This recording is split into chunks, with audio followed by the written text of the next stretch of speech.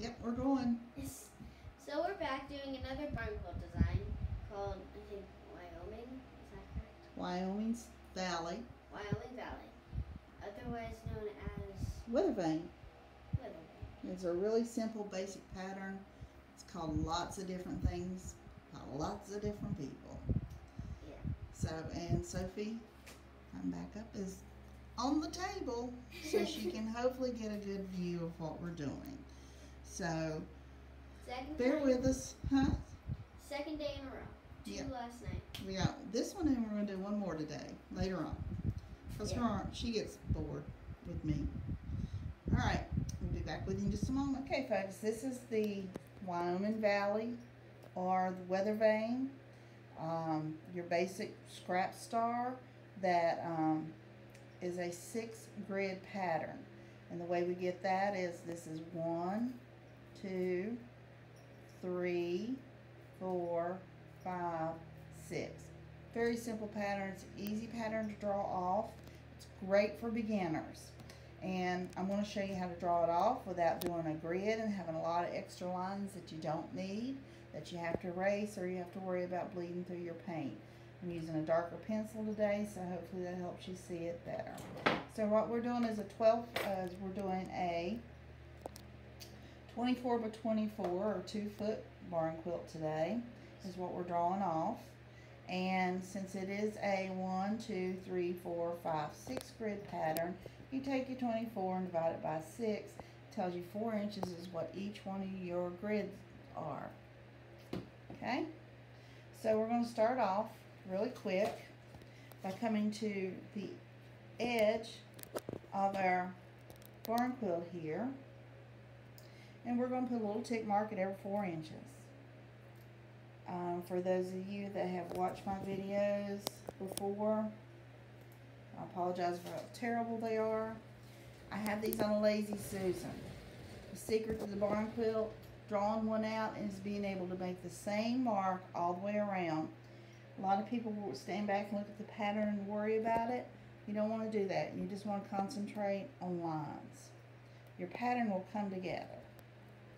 And this is a great one to show you what I mean. Okay. Oops.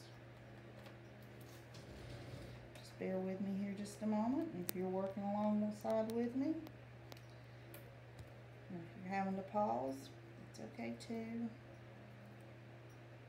If you have a particular pattern that you want to see drawn out, you can contact her live on her website or through Facebook.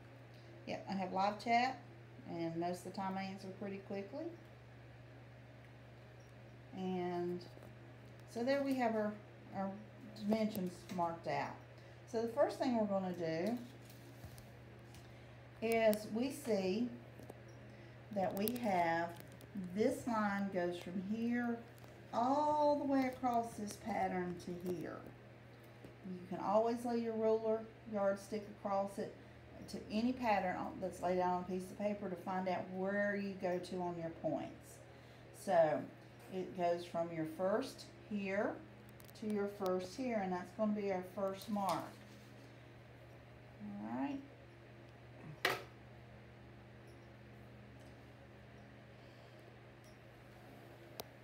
There you go. I hope everybody can see that line. Sophie, did that show up pretty clearly? Yeah, it shows up really well. Okay. When you flip your board around, you're going to make the same mark. Okay?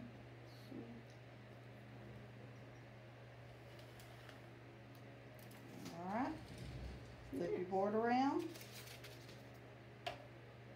Once again, the same mark. And as you can see, your center square is already forming.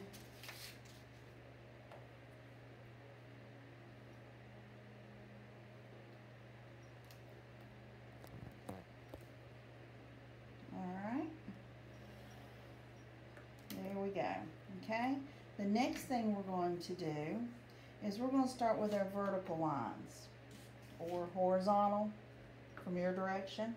We're going to come up our pattern. We're going to find the first place that we have a horizontal line, and it is here.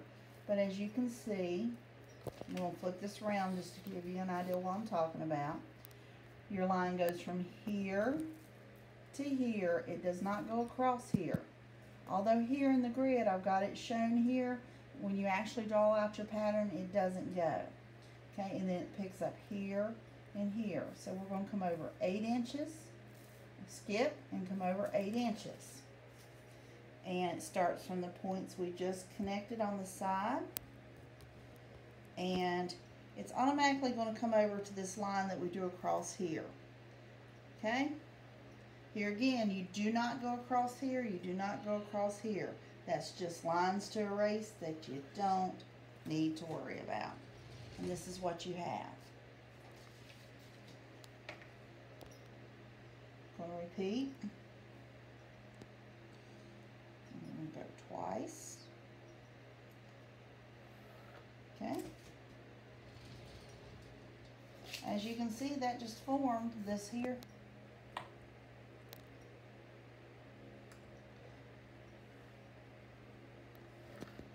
There you go. And the last time around,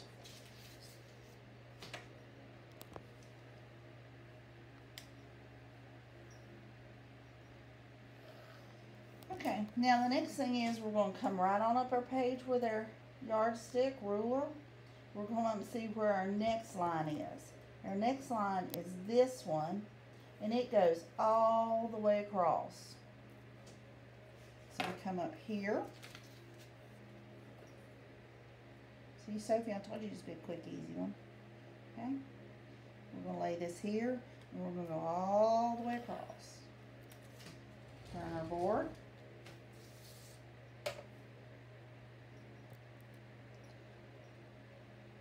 All the way across. Sophie could tell stories while she's sitting and watching, but then she might tell things I didn't want you to know.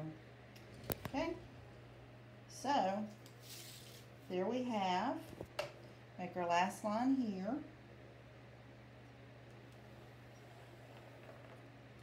We have what forms our star. The next thing we have to do is make this point here. And that's pretty simple. What we're going to do is we're going to, this matches up from this corner here to here, and the way I know that is I lay my ruler down on my piece of paper and I can tell where it goes. So I'm going to come here to here. Now one of the things you don't want to do is you don't want to make a line all the way across. Here again, that just confuses your pattern in here. Again, makes you have lines to erase or paint, worry about bleeding through. So what you're going to do is you're going to eyeball where your center is here, and that's about where your center is here, and you're going to go to the corner. Same thing here. I'm going to sort of get a feel for where that's at. Okay? Now I'm going to turn my board. I'm going to make this very same mark. I'm going to find my center. Estimate it's fine. And you're going to see that little bit right there. I'm just going to connect it on over. There you go. Here's this piece here without these lines. So it looks like this. And you don't have to erase anything. Okay? And flip my board one more time.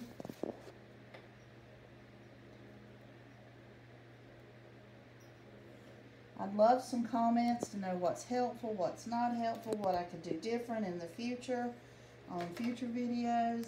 That would be very helpful because I'm new at this and just winging it. Not new at doing barn quilts. New at trying to give tutorials.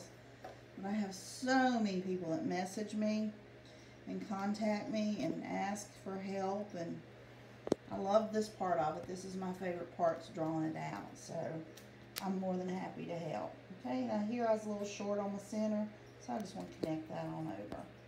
Okay, so here we have our weather vane, Wyoming Valley, pumpkin patch. There's probably 50 or 60 other names that this particular pattern is called.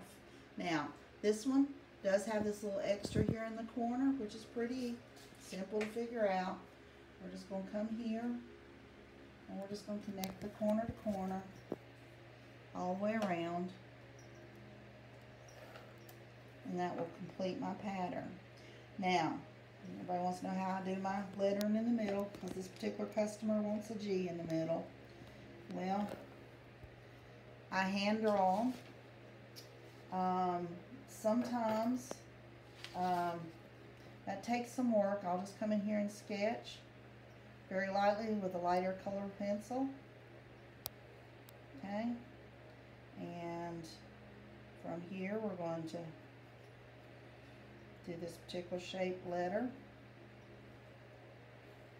As you can tell, I'm marking really light because I gotta come in here and make corrections. But that's how that would go. There's our G. Okay, and that's just, once I paint that center green, I'll come back in and draw it with a light colored pencil, and I'll color that in. But that gives you an idea of how to do that. I know I just made that look really simple and easy, but it's not, and it does take some work. I need to fatten it up, and you know, but that will come in time. So that's it for our Wyoming Valley, the Wyoming Star, whatever you want to call it. And very much thanks and appreciation to my cameraman. Woman.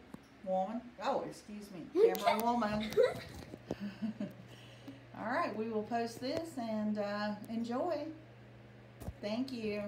Oh, barnquiltheadquarters.com is the website. I can be reached through live chat, or my Facebook page is Barn Quilt Headquarters. Y'all have a good day and happy painting. Bye guys.